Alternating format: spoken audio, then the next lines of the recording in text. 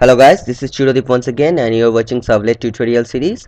Now this is gonna be a very interesting program. I am just this program name I have given is reverse-servlet.java.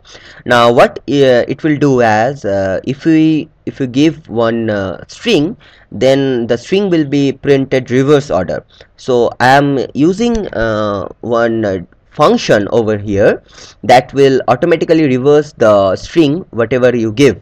Now as usual, I have imported these six particular files, that is import.java.io.io exception, java.io.printWriter, and servlet exception, http servlet request, http servlet response, and http servlet.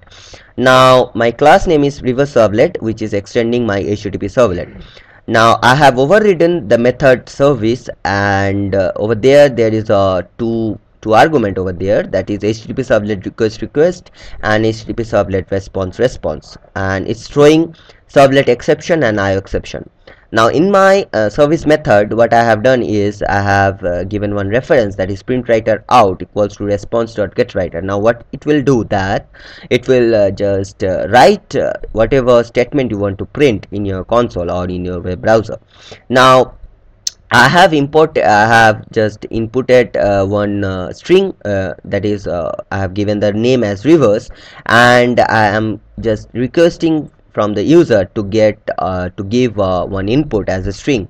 Now it will store as param, okay, and request.get parameter equals to param. Now what my string buffer class will do, that is my string buffer sb I have given, and now new string buffer, I am creating one object of my string buffer class, and I am just calling my reverse particular method, reverse. Now it will do that, it will just reverse your string whatever you give as input. Now out.println will print my reverse content, and it will take the value as sb. Now in my HTML file, what I have done is that I have just given one parameter over there, and just I have given one input type, that is text, and name as param, and in I have given one submit button over there, that is input type submit equals to value is equal to submit. Now this is a pretty simple HTML file over here, and in my web.xml file, same as my previous program, almost the structure is same, that is web app equals to, under the web app there is a servlet tag, and under the servlet tag there is servlet name. So my servlet name is reverse servlet, and my servlet class name is reverse servlet.